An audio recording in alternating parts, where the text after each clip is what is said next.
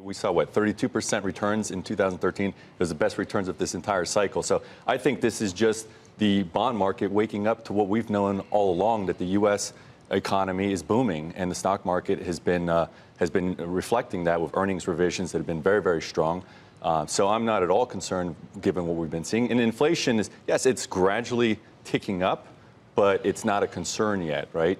So, so I don't see runaway yields anytime soon. This is what we've been expecting for the 10-year. Marc Grant is going to be on. He's emailing now that Italy, the 10 years now at 359. Right. We got to get moved. I mean, control. Yeah, we got to. Right. I mean, we're the same as Italy. We should be. Italy should be 10%. We should be 1%. Why are we both at you know, is that scary?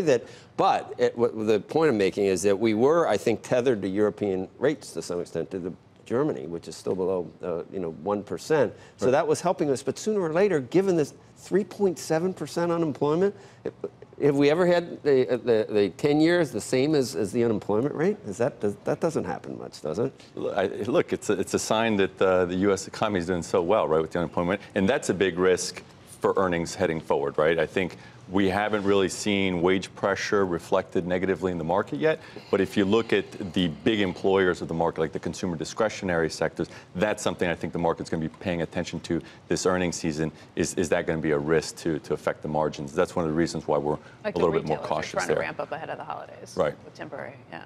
Michael is Barclays chief U.S. economist. My notes say talking points has not sent any yet. Did you do your Did you do your homework? Did your dog eat your homework? Did you send anything? I was busy over the weekend. Columbus weekend, sort of a holiday, sort of not. I was out of town, and I had asked for notes to be sent over, but I guess they didn't make it over. They might. Did you see any after this? No. So you didn't do your homework. I don't have a dog, otherwise I would say the dog ate my homework. Do you think you should get an incomplete, or do you think you should fail? Well, if you're grading, that's really up to you. You know what? A lot of times, I don't even like to read the notes because I want to find out these things with our viewers. And holistically, yeah. and I want to show my response. I think which elicits more information for. So you heard that.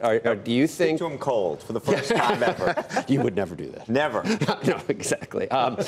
So 3% this year. I think not. I'm talking about GDP, right? Where we are. We should do it. We should be.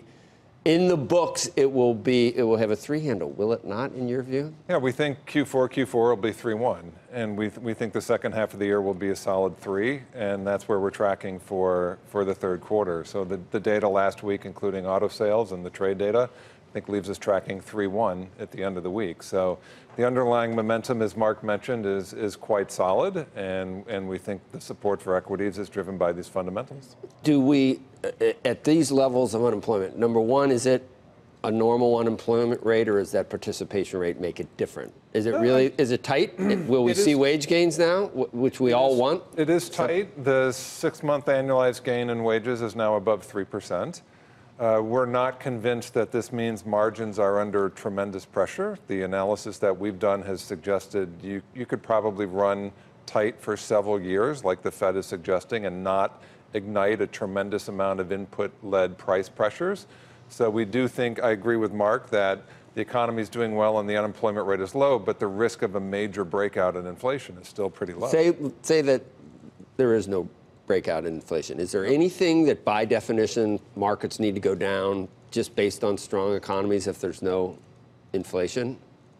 No, not necessarily. I mean, so for us, we're still very favorable on the equity market as well, particularly the U.S. Our view is that the markets right now are just reevaluating where the neutral or the terminal rate is, and we think Powell's comments about how prolonged this could be were the initial spark. So we wouldn't say that there's an answer to that yet, but markets clearly needed to revise things in the long end. But if it's based on, yes, there is productivity gains, the long-run potential is getting better, the fundamentals are better than you think, that's not necessarily a negative story for equities. So we would agree with that view. I mean, can we still import disinflation? Or I've got the feeling now that we got a domestic economy here that's really doing things on its own. So we don't have to. Can we still import disinflation from around the world? Really? Yeah, some. Not a lot. That's a good thing to do, but it's also good that we we don't slow down necessarily with the rest of the world if we have our domestic economy. Right. I mean, the import content is still relatively low for domestic inflation, but that's running kind of flat to still slightly negative, so that we are importing some deflation.